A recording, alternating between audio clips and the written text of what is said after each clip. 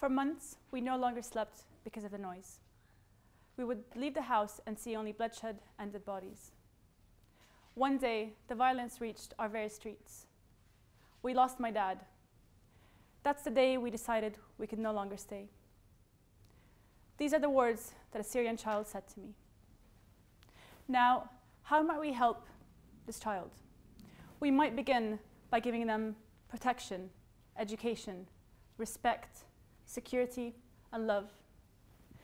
Imagine now having to provide these things for over 13 million other children in the same position. 13 million. Now, on top of that, imagine that these children and their families are shrouded with discrimination. Refugee, refugee, refugee. So much so that their names, their identities are secondary to refugee. They know they are unwanted. They know because others let them know. This is a challenge that faces the world. The world has never been exposed to the same levels of movement as it has today.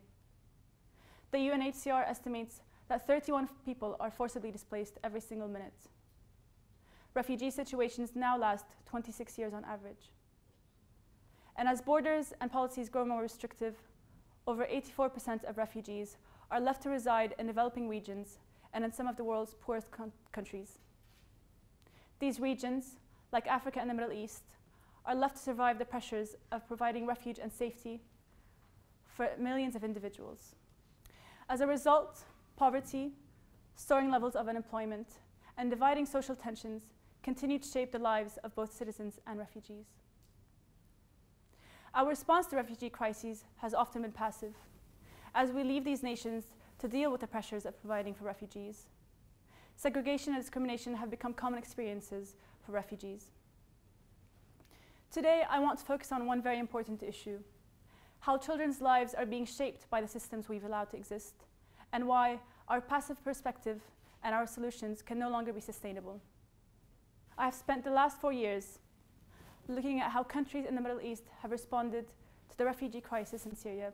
Millions of Syrian children are in need of education in these countries.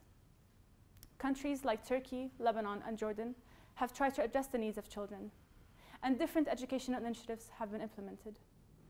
I look at one of the most intriguing approaches, called the double shift system. In this system, the day's schooling hours are separated so that in the morning, host nations' children attend schools, independently of Syrian children who attend in the afternoon. This widespread system is viewed as a way to integrate refugees into these countries' official curricula. And yet, the majority of Syrians attend schools where they are separated from all other communities. It's a solution that has been used in very limited resources, and in the hope that one day, refugees would return home to their country. I look at one of the most challenging contexts. It's a pressing context where hundreds of thousands of refugees have been hosted in Jordan. Despite the country's struggle to meet the demands of its own citizens, 7 years later, children in this country continue to learn in spaces that deny their right to belong elsewhere. This situation is not unique to the Middle East. Worldwide, children grow up with a title they struggle to understand. The word refugee continues to segregate children from others. I will share the stories of Syrian refugees in Jordan, and I will focus on how our passive perspective needs to be changed, how we need to seriously consider integration across all contexts, and why I believe schools are the best place to start. Before I begin to talk about these findings, I want to admit that my perspective was only changed a few years ago. I was months away from finishing my undergraduate degree in computer science in Syria, when my life and the lives of everyone around me was completely transformed by a war we never saw coming. The normalcy and safety I had always known was replaced with a devastating but eye-opening journey. We would sleep and wake to the sounds and vibrations of bombs, to fear, to endless reminders of our mortality. And saying goodbyes to those who left us became a very normal part of our everyday experiences. And yet, despite these hardships, I realized that I was fortunate. I still had a house and family that remained intact. It was, however, the feeling of devastation and loss that I felt for the millions of children in my country that I could not cope with. I felt helpless, and I felt distant from streets only kilometers away, where unimaginable levels of violence, of hunger, and loss affected individuals whose fates were decided simply by the places they had inhabited. Prior to these events, and despite showing kindness to those displaced, I hadn't given much thought to whether our systems were doing right by those displaced. I resolved to understand why education could help children lead better lives. For over 2 years, I applied to universities in the hope that I would be able to pursue a new degree to help these children. Finally, I was accepted to study at Cambridge, and I was granted a visa that allowed me to leave Syria, a concept which was nearly impossible for most Syrians. Today, I have discovered a new wealth of insights from researching the experiences of refugees. In 2017, I managed to gain access to 4 double-shift schools in Jordan. I wanted to understand the experience of students and to talk to them. With this rare opportunity, I met 80 Syrian students who were between the ages of 13 to 16, and they had been in Jordan for years. Using the diaries I designed, I asked students to reflect on their lives, on their schools, on how they viewed their futures. Students reflected on one very important notion. They revealed to me that despite being able to be given the right to learn and given access to schools, many of them anticipated dropping out soon. And this was not because of the hardships and poverty they experienced only, but it was also because of their experiences within and around their schools.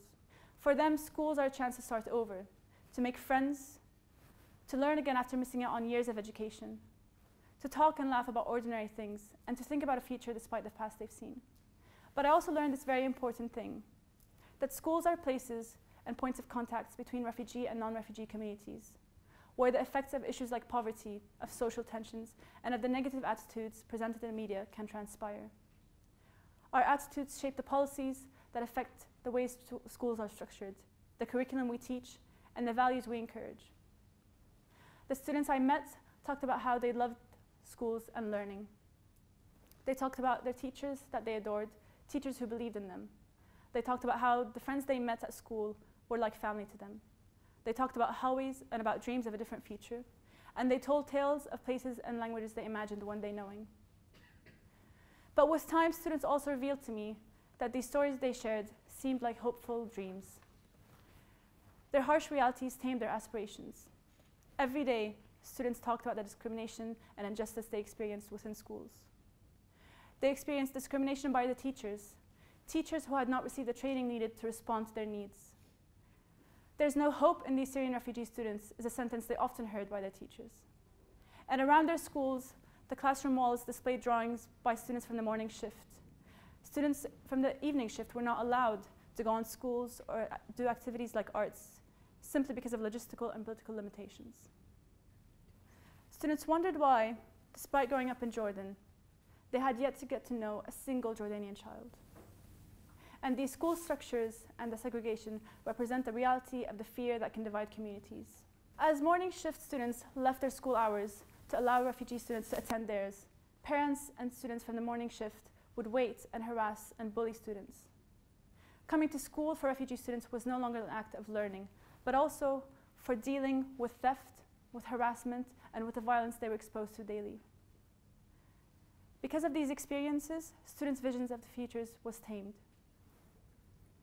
They wondered why they were learning in spaces where they were segregated against and discriminated. And as a result, they felt that these experiences would mean they would never actually lead lives where they could be truly integrated, where they could find jobs and have freedom to be friends with anybody and to integrate. Students felt that they only knew worry and that they did not know childhood and innocence. And the effects of these experiences are truly alarming. Girls aged 14 told me of how the dreams to become successful women were now being replaced by marriage arrangements soon to take place, and how their parents had denied and rejected these ideas until sexual harassment, poverty, worry, and little hope for a better future had gotten to the best of their attitudes. The statistics behind these realities are also frightening and available. They show that completing secondary education for refugee students in countries like Jordan is extremely unlikely. Despite these hardships, students also showed at certain points in time that they were very passionate about a future where they might be able to learn, to succeed, and to live lives of freedom. They portrayed one very important notion, that their vision for the future was defined by the attitudes of those around them.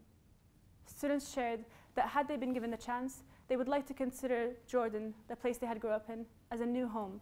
They would like to attach value and belonging to it. Students showed that what they truly wanted was to be visible. They wanted to be recognized for their contributions to science, to humanities, and philanthropy. And more than anything, students shared that they wanted to be given the right to dream, to hope, to be seen like any other individual with the same level of potential, the same level of hope. While many of these discussions painted a very painful and disconcerting picture, I also learned something that was truly remarkable and promising. That an opportunity to change the perspectives of communities, even the smallest one, would go a long way. I learned about positive exchanges between students and teachers that helped students reflect much more positively about their futures. I learned about how teachers would stay up in the evening trying to find ways to help these students experience an activity like a school trip or arts that they were not usually allowed to do due to logistical and political limitations, including budgets and scheduling. I learned about one very important program that tried to bring Jordanians and Syrians together for 2 hours every week. And through this program, the perspective of every Syrian child I met and Jordanians was changed. The program tried to encourage students to come together and work through arts and sports. And through this program, students got to know each other. Students said that the 30-minute window between the double shift was now replaced with positive exchanges. And instead of violence and harassment, students exchanged hellos and goodbyes and the beginning of friendships. The students took home these positive messages and they shared them with their parents, their neighbors, and their teachers. As a result, some refugee students actually said that they had new hope, that maybe Jordan could be a place for them one day. I also learned through my time with students and through the end of the program, when they shared letters with me, that students wanted to have voice. Students gave me many letters expressing the hope and relief they felt from being able to share their stories. They said that nobody had asked them how they are in years. They said that being able to talk about their stories, to reflect, and to have voice gave them a sense of visibility and sense that they had not actually felt in years. These simple, small, but powerful stories show how schools can be positive places where we can give hope to children, where we can bring in communities to live together, and we can change our perspectives. Perspectives that can transform the way children lead their lives. This challenge is not unique to the Middle East, to Jordan, or to Syrian refugees. Worldwide, millions of children continue to grow up in these spaces. We have accepted segregated camps, spaces, tightened border controls, and labels as our new norms. We have accepted social tensions. We have accepted that we can be divided. We continue to hope that refugee crises are temporary, and yet, every day, more people are displaced, and for longer. Every day, including today, more children are born into displacement or are displaced. There is more value to our perspective than we admit. We must begin to recognize that as individuals, our values and our attitudes shape the way individuals are able to lead their lives, individuals who simply ask to be recognized and dignified. Today, I was able to share my stories with you and the stories of Syrian refugee students. I stood here as a researcher, as a student, but also as a Syrian migrant. I have been given the support and opportunities needed to help me restudy, to move countries, to meet people from all over the world. I have been able to exchange enriching moments and conversations. And I hope that we allow these opportunities for children. I hope that we allow them to dream, to belong, to be believed in. I hope that we invest more into schools to try and inspire new perspectives, perspectives that help us live together. Let us be reminded that our perspectives do define these things. Our perspectives define whether we are allowed to connect and meet and be enriched by those we have not met yet. Let our perspectives be reminded of the words that a Syrian child said to me. I am a child just like any other. I am kind and I have a beautiful heart. I love everyone that thinks about us, even if we do not get to see them.